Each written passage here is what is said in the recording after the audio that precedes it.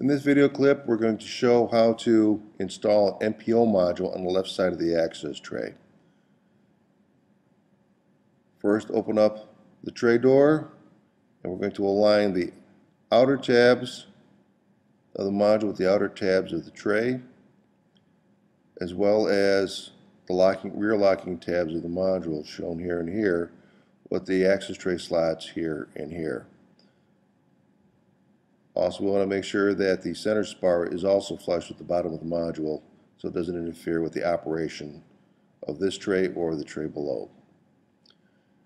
First, one method would be to align the rear tabs first, and that's accomplished by inserting the module a little bit further into the chassis and then backing the module into the access tray, which would then align the outer tabs correctly and easily just snap the outer tabs in.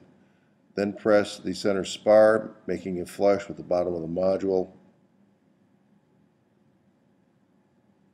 Cycle the tray a couple of times, making sure that the operation is smooth.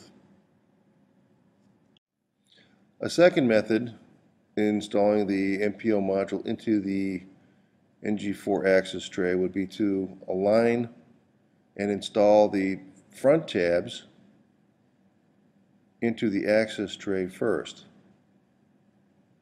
here and here.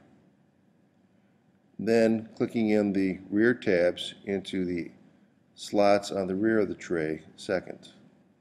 First, align front tabs and secure them. Then firmly squeeze the module onto the tray until a click is heard, and then press the center spar either with one hand or two hands, making sure that center spar is flush with the bottom of the module. Cycle the tray, making sure you have smooth operation.